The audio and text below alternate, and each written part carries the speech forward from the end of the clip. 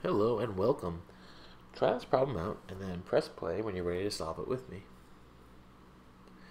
Okay, so it says to the nearest tenth, what the value of x that satisfies this equation is which of the following? Okay, so I like this problem because it reminds me that algebra can't solve everything. And that also feels kind of mysterious to me because algebra sometimes feels very powerful, and then you start to encounter problems where the algebra just doesn't take you where you need to go. And that makes me wonder, will anyone ever find a way to solve this algebraically? Because I'd love to hear it. But let's take a look at why I think it's really difficult to use the algebra to solve this. And currently, I don't think there is a way to do it algebraically. So what would I do to solve this problem? Well, I've got an exponent up here as a variable, so I feel inclined to take the logarithm of both sides, and I'll take the log base 2. That is usually helpful to take the base of the base that I'm given. So I'm going to write this out. Log base 2 of 2 to the x equals the log base 2 of negative 2x plus 11. Okay. So on this left-hand side, 2, this is our base. 2 to what power is 2 to the x? Well, that's just x. And then you feel like, okay, I'm solving this thing. But then on the right-hand side, there is no known law of exponents that allows us to break this thing any further. And we've kind of had this x like trapped inside our parentheses. And that tells me that, okay, there's no way to get this x out over here, and I've got an x over here. There's no way to bring it all together, right? And when that happens in math, when I say, okay, the algebra is not working, what's my next tool that I can think of?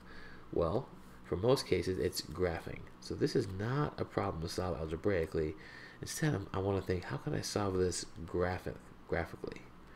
What can I do to solve this graphically? It's a really big dot for the I right there.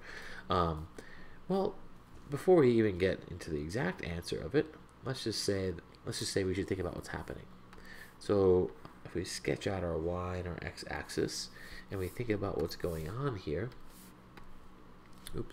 I would say, well, we've got to find when 2 to the x equals negative 2x plus 11.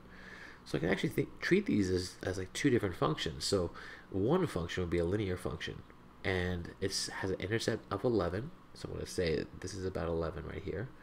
And then its slope is negative 2. So it's going down 2 over 1. Remember, this number is the slope. So it's something. I mean, the exact scale, it doesn't really matter. It's some kind of line that has a negative slope and an intercept of 11. The other one is exponential. It's 2 to the x. So I know it's going to cross at 0, 1, because 2 to the 0 is 1. It's going to go up from there. And I'm thinking, okay, I actually know a lot about this problem. I know they are probably going to cross in the first axis, and I would say, definitely going to cross, because one line has an intercept of 11 then comes down, and the other one has an intercept of 0, 1 and then goes up. So they're going to cross somewhere, and all I have to do is find the value of that point.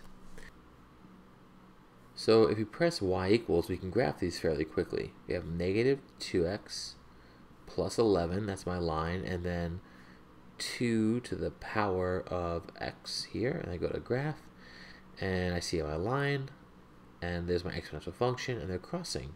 So I go to second trace, choice 5 is intersect. It should go my first curve and second curve. I can't see it right now because x is on 20, so let me pull this back a little bit here until we reach a situation where we can actually see the cursor. Oh, there it is. Okay, so first curve is actually on a line, that's okay. And then it jumps to my second curve automatically, hit enter, enter, and I should get it. And there it is, 2.557193. So it just on the first curve, and then it hopped to the second. If it didn't, I can toggle up and down, and then hit it a third time to find their intersection. Now this right here, if we don't like it, we can change the window a little bit. Usually I have to hit zoom 6 first, and see if that helps me. Zoom 6 is a standard zoom, and that's a little bit cleaner. So if I go to second trace again, I'll show you what happens here. Hit choice 5. Okay, so we're at 0, 0.4. There it is. Hit enter, and then see it jumps to this second curve right there. If it doesn't do that automatically, you can press up and down to toggle back and forth. Now it has my second curve. Enter. And then for guess, I just hit enter a third time. It gives me good approximations, 2.55. Alright, so let me go back here. And that is choice 2. So I think that in general you'll find if you see an exponential equation and a linear equation and you can't just isolate your exponent or exponential term and condense all the variables into that one term. Like, so here's my exponential term isolated, but there still is exponent over there. If that happens, you can expect to solve it graphically and not algebraically. And I think the mystery here is, how could we use the algebra? There must be a way. And I look forward to finding that way or hearing from someone who has some ideas on it. All right, thank you.